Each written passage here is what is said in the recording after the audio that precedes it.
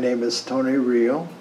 I live here in Normal for about 20 some years. I was born in Cuba and came to the U.S. during the Castro Revolution.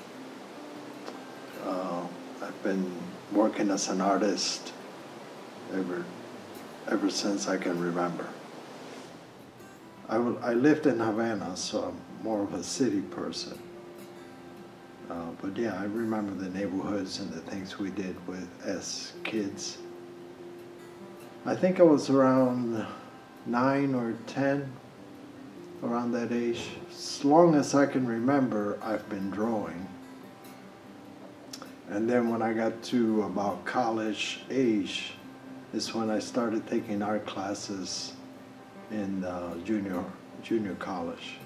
I went to, I think it was called Mayfair. It changed names. I'm not sure that it still exists. It was on the west side of the city, northwest side of the city.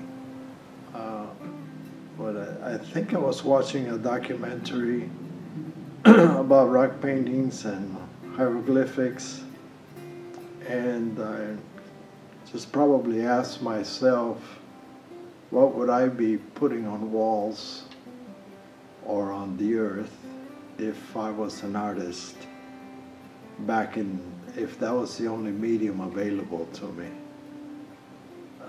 And that's sort of where it came from. Well, this work expands about 2, maybe 3 years. So it sort of started with just figures. If I was, again, like in the old rock paintings, you see figures of, sometimes you can tell who they may have represented in their community, but sometimes they are so strange looking and odd looking that you don't know what were they thinking.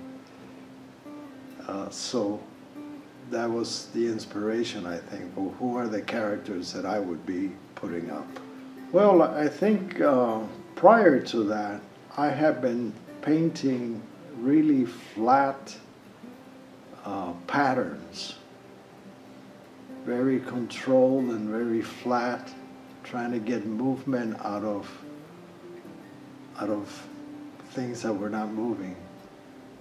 And then I think I just decided, okay, well, that's enough with the flat surfaces. Let's go to more texture. And so because of my work as a carpenter and remodeling, I have a lot of drywall left over. So I started to use that, and I put plaster on the drywall. I found that it's got a pretty good adhesion to it. And then I use oil paint. When viewers look at the work, I would like them to walk away happy with the experience of having seen the work.